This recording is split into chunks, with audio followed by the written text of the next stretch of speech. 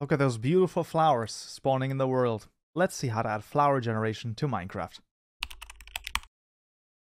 Alright, friends, it's back in IntelliJ once more, and in this tutorial we're going to be adding some custom flower generation to Minecraft. So just like last tutorial where we have seen the tree generation, now flower generation is going to be added, just as one more example of how the world generation might function.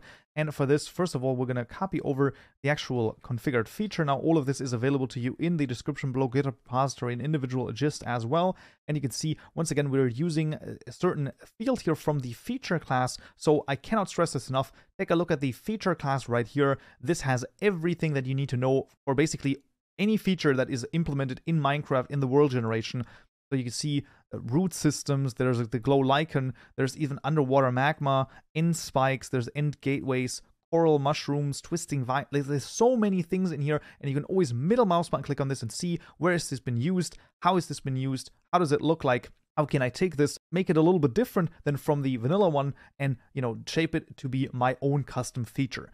So highly recommend. You can also go into the package right here, middle mouse button, click on this, and you can see all of the different features, as well as, not only the features, but also the specific configured feature classes, the placed features. All of this is in here, so I cannot stress this enough. Just take a look at this, and you will hopefully be able to find, well, exactly what you're looking for and make the world generation of your dreams. But for the time being, we're going to use the flower here. And overall, this is not too crazy of a field here. You can see we're making the feature flower, and then we're just making a random patch feature config with 64 tries right here.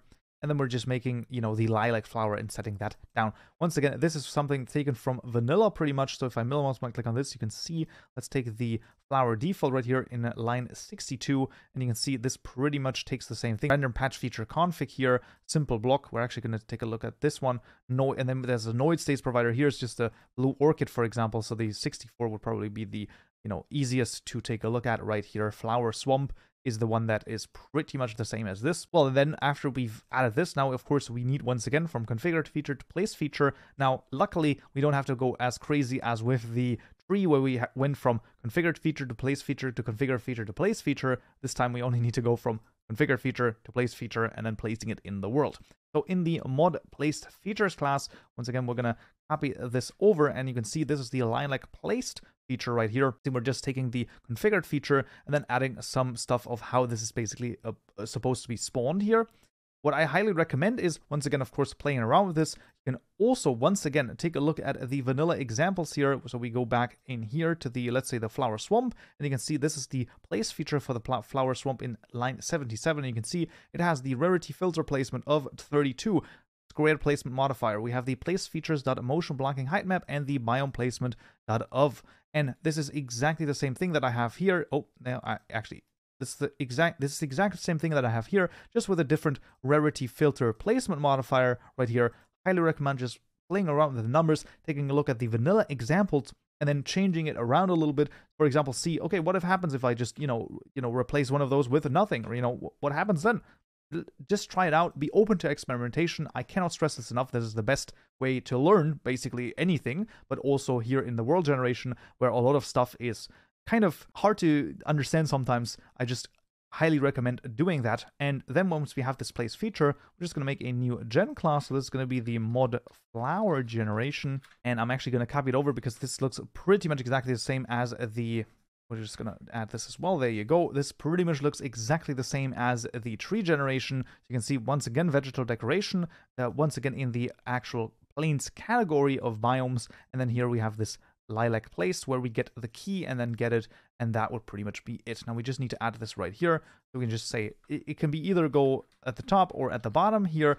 The order in this case does not matter because both of them are vegetal decoration. So this should be fine. But this is pretty much all that we need to do. You can see a lot more straightforward than the tree generation, especially because tree, of course, you have to have the tree first, and then all of the generation surrounding it is a little more complicated. But it's still a good example of how some different generation works. So highly recommend just checking out the vanilla stuff. As always, it's the best resource that you have. But for the time being, this is actually all that we need. So let's make a new world and let's see if it works. Alright, friends, I'm back in Minecraft. So let's just immediately search once again for a plains biome here. And let's see if we can't find our flowers here spawning somewhere around. Let's just hope that there they are. So there's already a big field of them. As you can see, that is sort of the extent for it. Now, sadly, the plains biome here is once again not that large, just like last time. So I believe that this is pretty much the only flower. Oh, there's actually a second one right here. So there's 2 patches of our flowers. That's pretty cool. So once again, with something like this, like how many of spawn, you know, how much of them spawn, just play around with the numbers. I cannot stress this enough. That's probably the best thing to do. Just play around with the numbers and see where you end up, and then you're gonna probably be fine. So this is actually how easy it can be to add some custom flower generation to Minecraft. Right, but that would already be it for this tutorial right here. I hope you found this useful and you learned something new. If you did, I would very much appreciate a like, and don't forget to subscribe for more tutorials just like this one.